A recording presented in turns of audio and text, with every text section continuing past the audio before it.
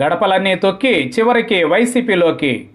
చిత్తూరు మాజీ MLA CK Jayachandra Reddy alias CK బాబు రాజకీయాల్లో అత్యంత దురదృష్టవంతుడు.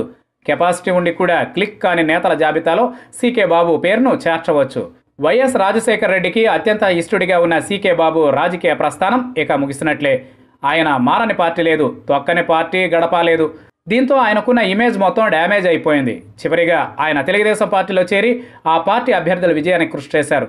కానీ వైసీపీ అధికారంలోకి రావడంతో ఇక చిత్తూరు నుంచి CK బాబు ఫేడ్ అవుట్ అయినట్లేనన్నది వాస్తవం.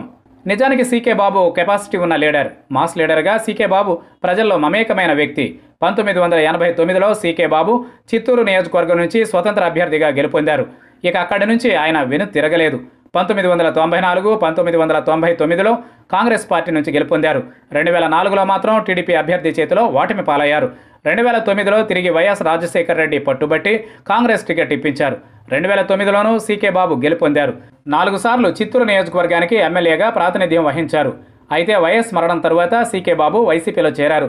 2014లో ఆయనకు జగన్ టికెట్ ఇవ్వలేదు. అయినా YS రాజశేఖర రెడ్డిపై ఉన్న అభిమానంతో ఆ పార్టీలోనే ఉండిపోయారు. 2014లో వైసీపీ అధికారంలోకి రాకపోవడంతో పార్టీ కార్యక్రమాలను CK బాబు పెద్దగా పట్టించుకోలేదు. అప్పటికే అక్కడ వైసీపీ ఇన్ఛార్జిగా ఉన్న జంగాలపల్లి శ్రీనివాసులకు కాకుండా తనకు టికెట్ ఇవ్వాలని కోరారు. ఇందుకు జగన్ సుముఖత వ్యక్తం చేయలేదు. దీంతో ఆయన కేంద్రంలో అధికారంలో ఉన్న భారతీయ జనతా పార్టీలో చేరిపోయారు.